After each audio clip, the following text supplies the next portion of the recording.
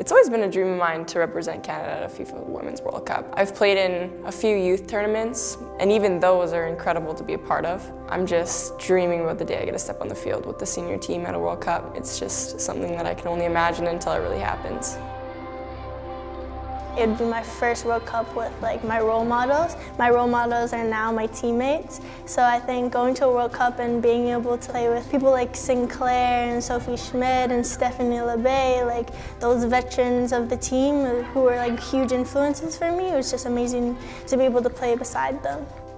I was with CONCACAF with the U15, and I remember we won the tournament, and I was like, wow, I really want to represent my country with the senior level and go to a World Cup, go to the Olympics, and so I think that was a significant moment. The moment that I really knew I wanted to do it was when I got invited to my first senior camp when I was 14. I fell in love with the team, I fell in love with the staff, I fell in love with the environment, and I knew I belonged there, and there was nowhere else that I could be. I remember watching the 2015 World Cup because it was in Canada. I was at a Canadian game and it was just the best feeling in the world, and I wanted to get into the stage of soccer. This is my dream ever since I was 4 years old.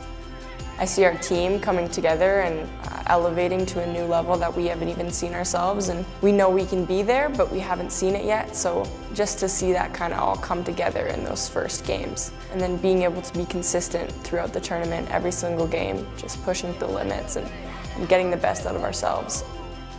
When Christine scored one of the goals and the whole team kind of just, even the bench kind of just jumped up and down and went crazy, for me, just to see that unity and the connection that the team had, it was a true family, and I knew I really wanted to be a part of something like that.